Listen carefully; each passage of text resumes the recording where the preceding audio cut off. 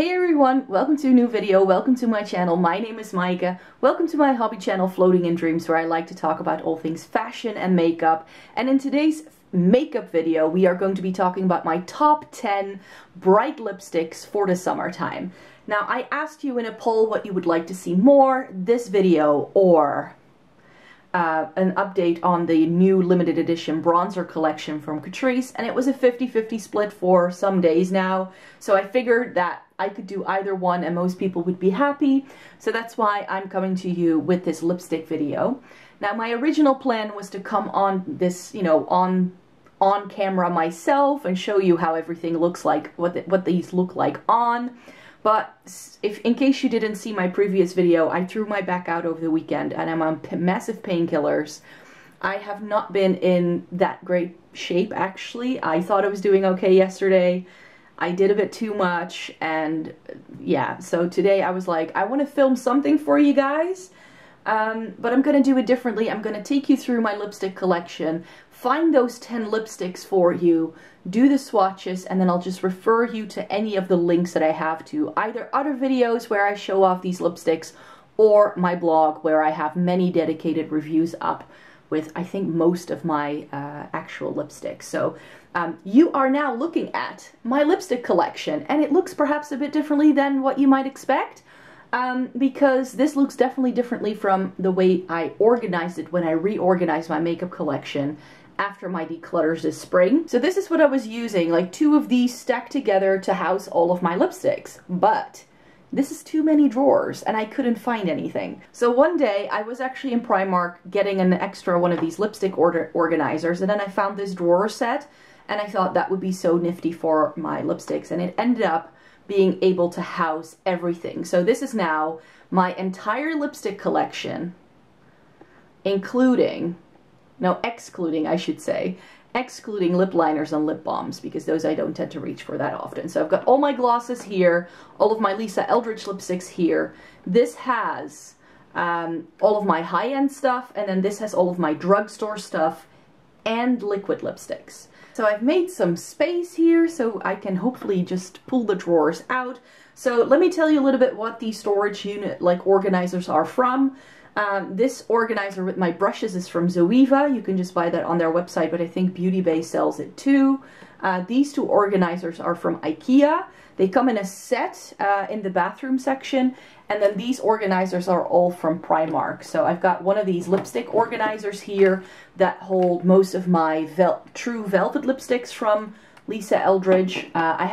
There's 2 that I don't own, so I've saved spots for those 2 nudes that I don't own yet, because I know I'm going to get those when those restock. And then this side is my bright Eldridge lipsticks. That's 1 true velvet and 2 of the insanely saturated, and then I've got 3 of the luxuriously lucent, and that is like one of my new favorite formulas, so I know I'm going to get some more. So I've got room to grow, you could say. The gloss section is quite full, so I may need to go through this and reorganize this just a little bit, because I'm not loving everything I've got going on here. And glosses is not something I'm going to be featuring here today, because towards the end of the year I actually want to do more of these videos where I talk about my top 10 picks in certain lipstick categories. So today we're doing bright lipsticks for summer. I'm going to do this for reds. I'm going to do this for nudes. I want to do this for bright lipsticks in the winter time as well. And then I also want to do my top 10 glosses. So we're not going to talk about any glosses today. We're mainly going to be talking about what's going on here and in here. So this is the first drawer, and this holds all of my drugstore lipsticks over here, and then liquid lipsticks and anything that's too long to really fit anywhere else. And then the other little drawer I have here, this is really heavy, but these are all of my high-end picks, and then the 2 Eldridge glosses that I have, and some minis that I have from Rare Beauty. Yeah, Rare Beauty and Christian Dior, because that didn't really fit anywhere else. Not everything neatly fitted into this drawer that I could close it, so that's why there's a couple lying flat here in the back. I've got all my Charlotte Tilbury, all of my Bite lipsticks, all of my MAC, some Dior, and what's this one again? This is Lise Wachey, and then we've got Urban Decay right here off to the side. So let me tell you about my first, like, favorite bright lipstick for the summertime, and this is quite a recent launch from Catrice. So my first favorite lipstick that I want to share with you is a bright from Catrice, from their Demi matte line that they launched not too long ago. I think this shade launched this spring actually, and I fell in love instantly. This is shade 120. I'm not sure if you can see the label right there. And it's called Pink Addiction. So this is a great bright pink lipstick from Catrice. They launched it this spring, as I said. And this formula is great, the Demi matte line. It is less bright in real life, I feel, than it looks on camera. So this is what you get there. And this formula is really long lasting, I find. And it is a really lovely one that you can just throw on and it will wear for most of the day for sure. I also really like, ooh, now I need to dig, a liquid lipstick from Milani that sadly they no longer do. So I'll do my drugstore ones first because that's what I'm looking at. And this is that Milani lipstick that I love so much. It is a liquid lipstick, as you can see. It's from the Amore Metallics line in the shade Automatic Touch. And this is a very bright, like magenta kind of purple. So there is that shade. And I think you can see a little bit where it's a bit more sheer, that it's got quite a pink base. So it is very bright in your face, and it does have a bit of a metallic finish, which I like. My final drugstore pick would be a ZARA lipstick. They did relaunch these, so I'm not sure if you can still get this exact shade, but I have mine in shade UM16. It came in this really nice navy packaging. I believe now it's all white, and this is just a stunning, really bright orange toned red. And this is another really lovely formula, really long lasting. The only downside to this is the scent. If you are like me and you don't like really heavily scented makeup, you're not gonna like this ZARA lipstick at all, because this smells like straight up cake batter. But it is a lovely lipstick, but I ended up only keeping this one shade, and when you put this on, it looks like fire on your lips. That's what it reminds me of. So yeah, those are my only picks from the drugstore. However, there is something more that I need to chat to you about in this drawer, and that is this liquid lipstick from Anastasia. This is another like pinky purpley shade. This is in the shade Madison, and I bought this off of the recommendation of Too Much Tash.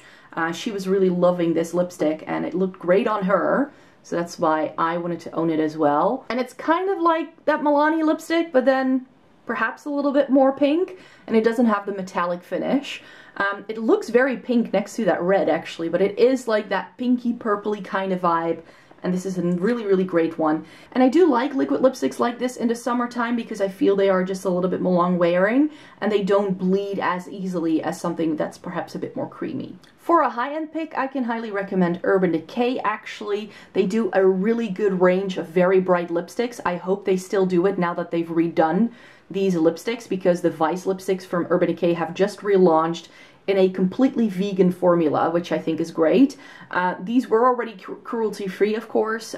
This is in the shade Menace, and this is one of my favorite, again, like super bright pink lipsticks. Like, if you saw me go through some of my lipsticks in my lipstick declutter, you will have noticed that I own quite a few bright lipsticks that are pinks, because in terms of like super bright lipsticks for the spring-summer season, pink is simply my favorite shade to reach for. I just can't help it. So this is what Menace looks like. So there we have Menace, which is just such a nice bright fuchsia.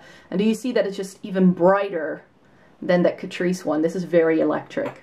But I'm not gonna lie, some of my OG favorite bright lipsticks for the summertime are by MAC.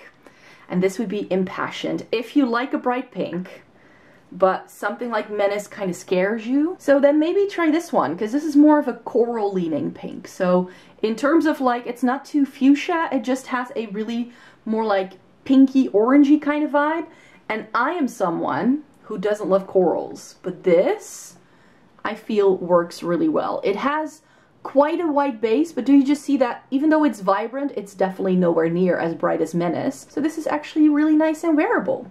And if there is going to be any time of the year where you can pull off something as bright as MAC's Morange, or Morange, it is right now. I mean, bright orange lipstick is perhaps a bit of a ooh for some people, but I love this in the summertime.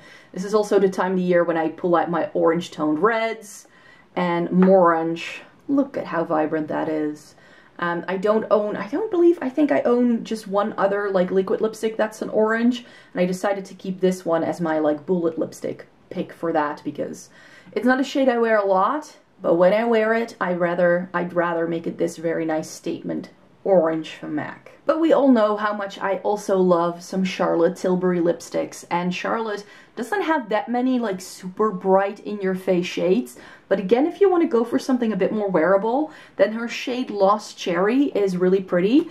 This is a reddish leaning shade, but it has just that little bit of pink to it that makes this very flattering and wearable. It is a bit softer as well, so in terms of bright lipsticks, I think this is a very wearable option. So this may be a good place to look into if you are looking to start off wearing bright lipsticks, but you're a little bit afraid of wearing something as vibrant as what I've swatched so far. So Lost Cherry is just so pretty on the lips.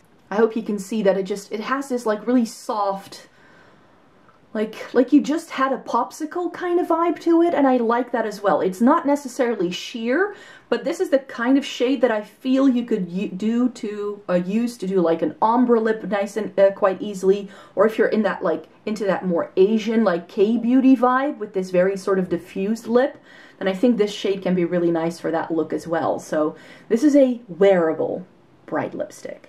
But where would we be without one of my more recent favorites, which is my Lisa Eldridge lipsticks. This is in the shade Velvet Morning, and this is one that I didn't buy straight away because I was like, I already own so many orange toned reds in my collection, so I don't necessarily need this. But I actually bought this and decluttered other orange toned red lipsticks in my collection so I could own this because I love the formula so much. This is long lasting, it works really well, and it's just a really nice, really vibrant orange toned red. We put these shades together, do you just see that Velvet Morning is a little bit brighter even than the ZARA one, which is also an orange toned red. But this is just, it's lovely. You could also go for MAC's Lady Danger. I've been wearing that too this month. I've been loving my bright lipsticks whenever I was wearing lipsticks this month actually. I was actually going a lot for my orange toned reds. Wore this quite a bit, as I did this one, as I did MAC's Lady Danger. But I think that this is just a little bit, it just has a bit more of a punch to it, and I prefer that kind of vibe. Now, in terms of formula, the Insanely Saturated formula from Lisa Eldridge isn't exactly my favorite, but the shade Rainbow Spill is such a stunning, very bright, in-your-face shade that I had to mention this. Like, look at this. This is a very white-based lipstick, and it does have a very pinky, corally kind of vibe to it. Like I said, I don't love this formula, and the reason why I say that is because this does accentuate some dry lines on my lips. It just does. But oh, it's so yummy. It's like the more amped up version of Impassioned. That's just what it reminds me of. It's a really lovely, very saturated lipstick color. However, this hasn't been available for a while. I think you can still get... No, you can't. I don't think you can still get the Insanely Saturated ones. I hope she brings them back. I really, really do. But yeah, there you have it. Those would be my top 10 picks when it comes to bright lipsticks for this summertime. So we've got a little bit of drugstore going on here. We've got some liquid lipsticks. And then we just have all of these really fun, bright lipsticks that I love to wear this time of year. I could have done just 10 pinks, but I didn't want to do that. So we've got a little bit of everything here. We've got some corals, some oranges, some reds, some pinks, some purples. So I hope I was able to give you a bit of an overview of what I like, what is my vice when it comes to bright lipsticks for the summertime. So I hope you enjoyed this video.